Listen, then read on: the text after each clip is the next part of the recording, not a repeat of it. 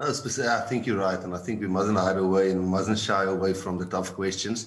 First of all, I think the obvious names that you mentioned, Marcell Coetzee hasn't been playing for 9 to 12 weeks, but he's a class act. He did well last night.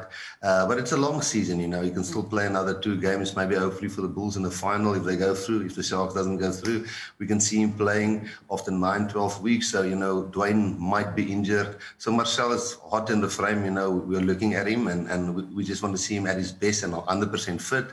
Kevin Bosch is one of the players, obviously, that everybody knows. Lizo Kuboka.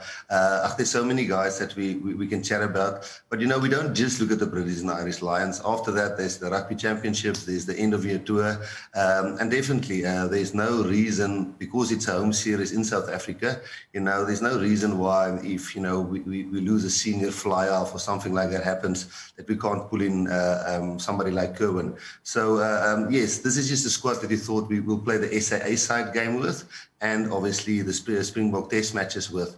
But a lot of things can happen. There's a lot of injuries this weekend that happen. So definitely none of those guys. Same with Cornal Hendricks. There's a little bit of other issue around him. We had a good meeting with him about a week ago, 10 days ago. We tried to clearing up some medical issues around him. So the moment that's cleared up, we really want him. He obviously should make one of the squads of 46, but there's some medical issues around him which we have to clear up.